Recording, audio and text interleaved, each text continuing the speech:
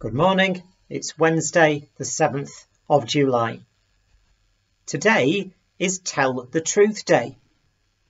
Since I've been doing these daily reflections, I've realised that there are all sorts of special dates in the calendar, including today, which is Tell the Truth Day.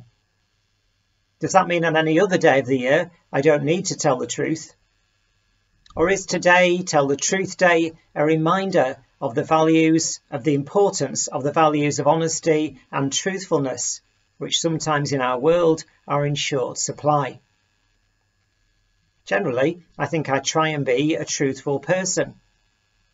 Of course, there are some occasions when I've been asked if I like someone's new hairstyle, or their glasses, or a particularly vibrant outfit, when I've had to be a little bit creative with how I respond.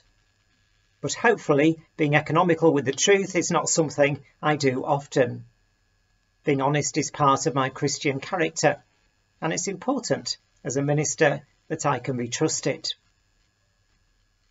As we think about being truthful, we could ask the question, what is truth?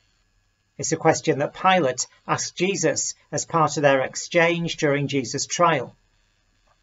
It's a question which still seems to be an issue for many of our leaders today, as they seem to struggle at times with honesty and integrity.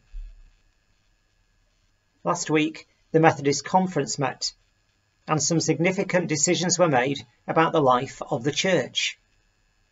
Among the various decisions that made, there was one that got into the national press, and it was the decision to allow same-sex marriages to take place on Methodist premises and presided over by Methodist ministers.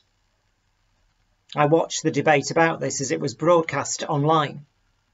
It took place with grace and dignity, and many different opinions were expressed, each person believing that they were speaking the truth and sharing their understanding of Scripture and God's will.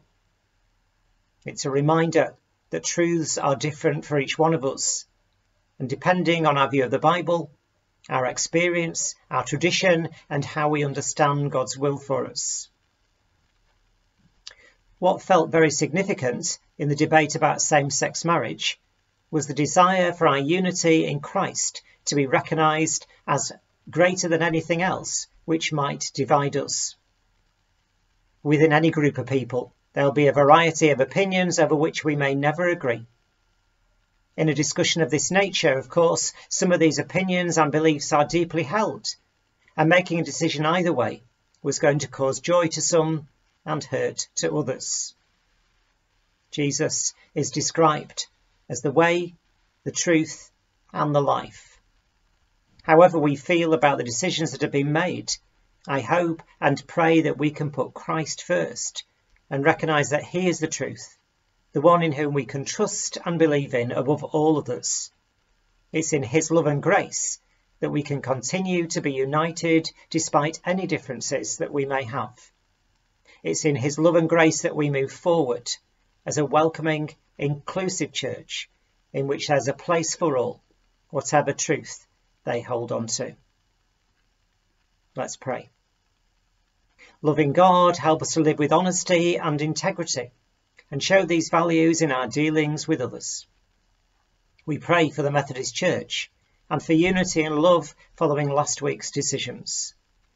May we centre our lives and our church on Jesus, the way, the truth, and the life.